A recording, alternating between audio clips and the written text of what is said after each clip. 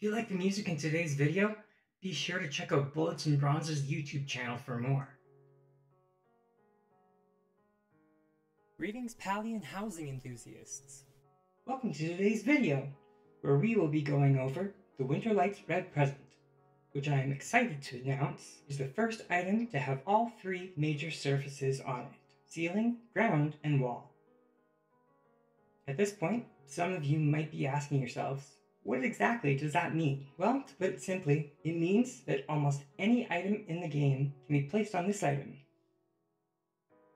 For the current list of what can't be placed on it, please see the description for the link to my spreadsheet. Oh right! And before I forget, for anyone who hasn't found it, the Winterlights seasonal shop is located here, behind Zeki's shop.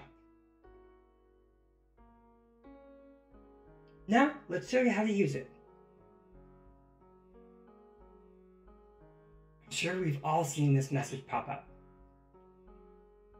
Up until now, we used to be confined by a set of rules of where an item was and wasn't allowed to go. But now, with the Winterlights Red Present, that is a thing of the past.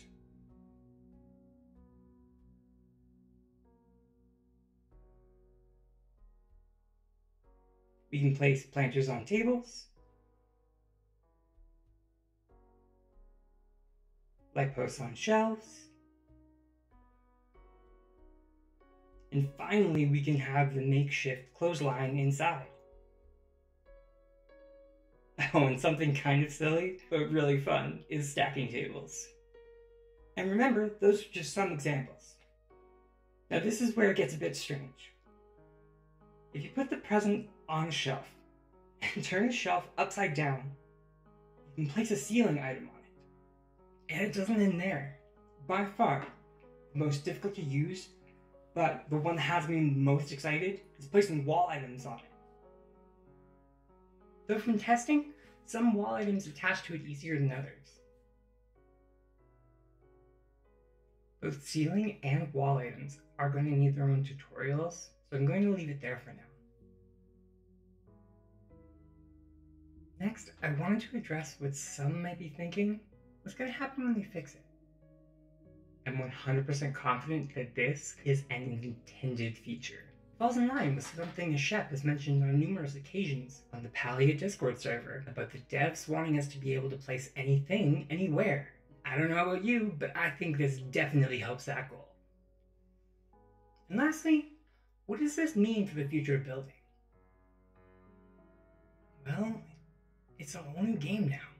One not confined to building inside of our houses. You don't need to buy rooms upon rooms. You can build a treehouse if you want. Be creative, let your imagination soar. The sky's the limit. If you enjoyed the video, I would love it if you liked and subscribed. To support me, you can toss me a tiny tip through Ko-Fi. And also, if you haven't already joined the unofficial Palia Housing Discord, best place to learn about all things glitching. Not to mention, you can share your beautiful creations with everyone. The links to Ko-Fi and Discord can both be found in the description.